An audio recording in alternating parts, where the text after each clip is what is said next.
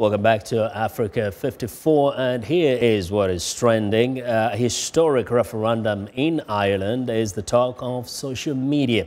Now, Ireland citizens have voted in a landslide to legalize gay marriage.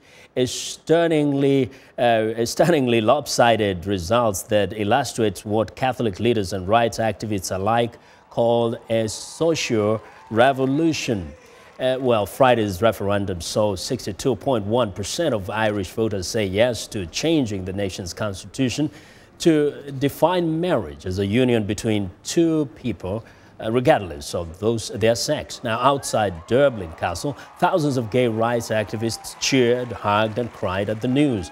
Ireland is the first country to approve gay marriage in a popular national vote. 19 other countries, including most of U.S. states, have legalized the practice through their legislatures and courts. Now, next up, the long-awaited trailer for the new Steve Jobs movie is finally here. The movie trailer has been a long time coming. Now, the film, written by Academy Award winner Aaron Sorkin, has been troubled from the start. It changed studios, directors, and even actors playing Jobs.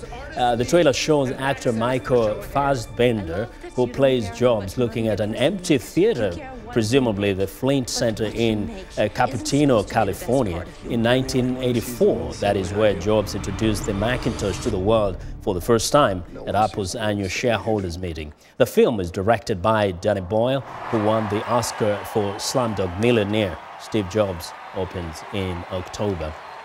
Well, and finally, fans of Hello Kitty lined up in Hong Kong to eat in a Chinese-style restaurant dedicated to the Japanese cartoon. Through Hello Kitty-themed restaurants and cafes already exists around the world.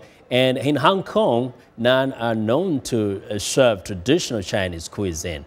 Now, the menu features 37 dishes such as dim sum and fried rice, often in the shape of a girl cat.